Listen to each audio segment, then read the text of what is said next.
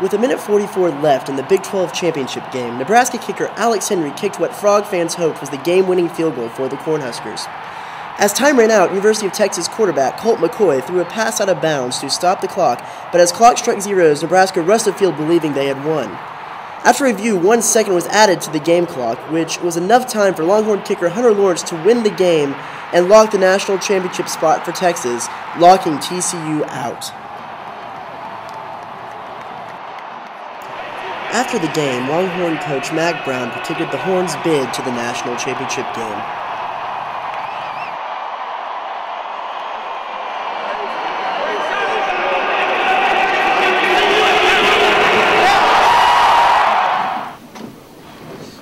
Yes, I'd like to congratulate Nebraska on a great effort.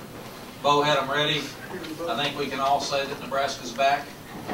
They've got really good football players, and to start the season 4-3 like they did and end up playing as hard as they have the remainder of the year and coming out and playing like they did tonight is a great credit to them. Also like to credit our guys. That's I think 25 out of 26 wins.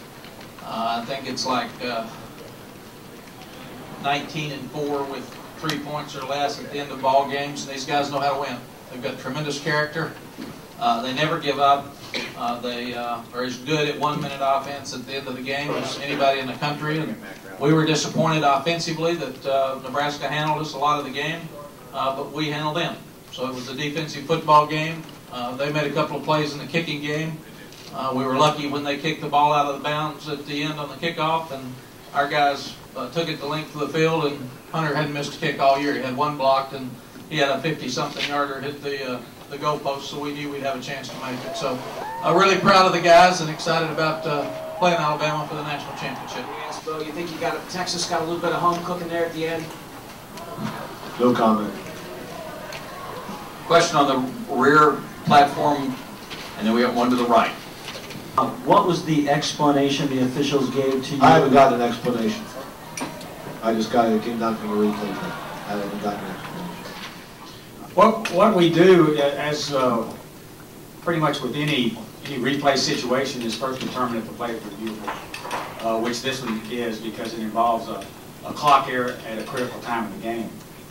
And so what we did is we knew right away that you had the potential for, when did the ball hit out of bounds, or was the clock? And so, we immediately paged the officials. We let let TV know that we're reviewing the play. And then right away TV, sent us a shot where we had the flight of the ball. They superimposed the clock, and so it's by rule of question is when the ball touches something, there's time on the clock, and there was a second left, so we put that back